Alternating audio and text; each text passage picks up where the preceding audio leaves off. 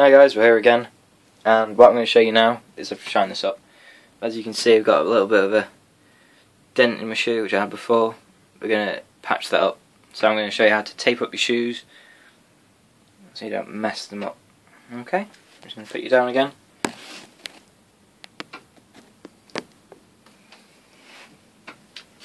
We've got tape which we had before.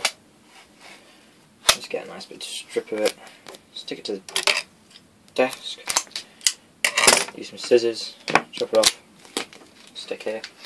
I'm going to do it over here so you can see what we're doing. Get your scissors and just, about that much. Not using much, so it's about thumb width, give or take. And then just pop it on. I have a scalpel, it just pushes it into the edge of the welts. See? Just stick it on there. Just push down.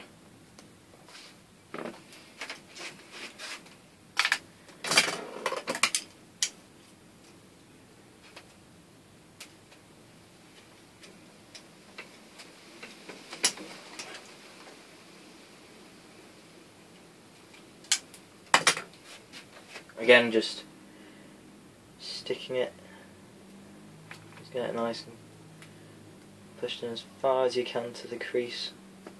That's where the toe cap meets the welts and it seals the rest of the shoe.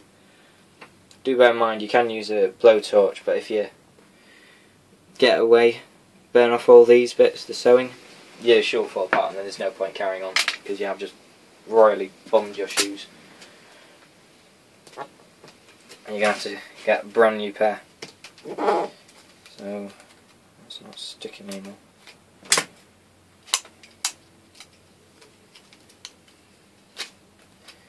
You can use any tape really, I'm just using this because it's quite thick. And if you use masking tape when you're using a blowtorch, you can burn it, set it on fire.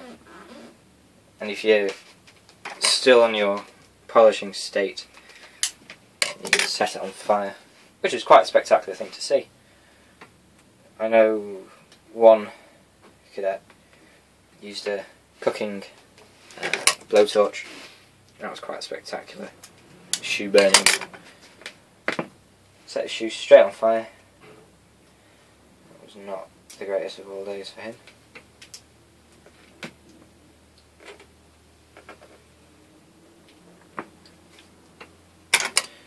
Still carrying on, getting up as much of this tape as you can. I'm probably going to chop most of this.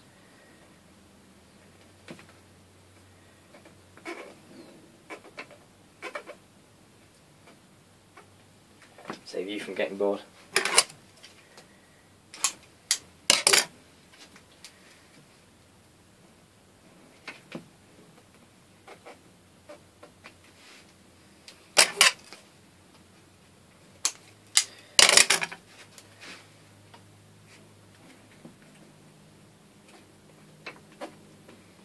And guys, you don't have to do this, it's just a training guide. If you have the time to do this, I definitely advise doing it, but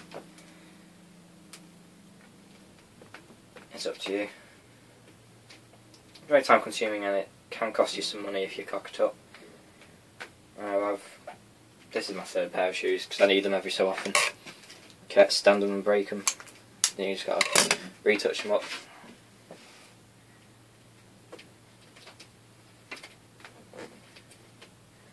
As you can see, we've got a fully taped up shoe.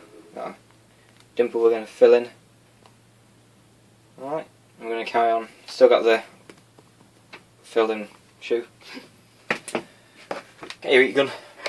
Get your beeswax. This has gone down significantly compared to when we were using it before.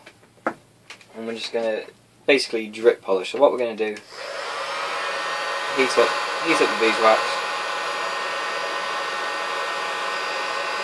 And being careful not to burn your fingers. It will hurt.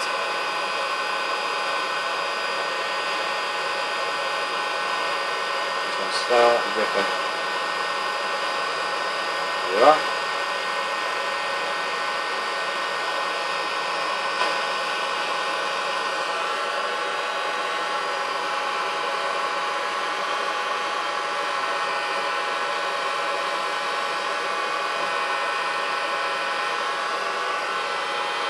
all I'm doing is just filling it in, getting it hot, applying the wax, and just applying it directly into where we need it. I'm just going to touch it up on the rest of the shoe. Give it a bit of a fighting chance. And every so often what happens is the tape, depending on what you're using, like I'm using a plastic tape, it just shrivels down and goes a bit softer. It can stick to you, so be careful what you're doing. So again, having some more tape. You just want to make sure that you're not going to get any of the wax into your welt, because if you get it into your welts, it's just an arse to get out. Because that's when you have to start using a screwdriver, using a scalpel, scraping it all out. It's just not what you want to do on a Sunday. And again, pressing it in. You can be as flamboyant as you want with this, be as neat as you want, be as scruffy as you want. It doesn't really matter. It's just as long as you don't get beeswax everywhere. And you are going to burn yourself, definitely. I've burnt myself 5 times now. It's just the same procedure. Make sure it's dripping. There you go. Get it on. Rub it in. Keep going round.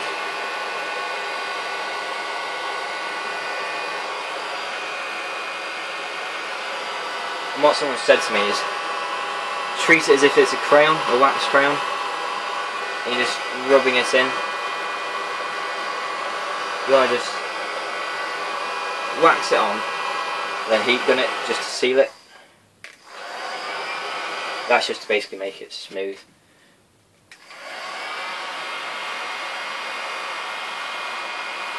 That's just the same method as what we had before, just heating up the sides of the shoe, getting all the beeswax that just runs off. That's why I've got the tape around here, just to catch it and just make sure you don't get it in your welts.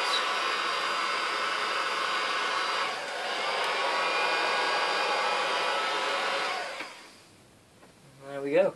That is an almost smooth shoe.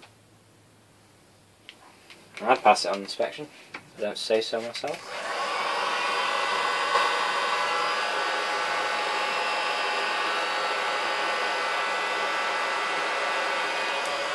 Depending how many responses we get on this, how many views we get, I might make some more videos when it doesn't regard to shoes, when it comes down to uniform, how to iron your uniform. Most NCOs know how to do it, if not they should. I know some cadets haven't quite got the facilities to iron all their stuff. So, yeah, we'll just leave that to dry. Hopefully this has helped you so far on how to fill in the cracks. That's how it is now. You can still see a bit of the dent, so when you see with the light flashing over it. Other than that, it's smoother than what it was. Bear in mind guys, when it dries, it's not going to be anything like that. If it was, I'd be so much happier. It's going to dry again, like that. Dull as anything, hard as nails. Then we're just going to shine up to that, without the bumps. Cheers guys.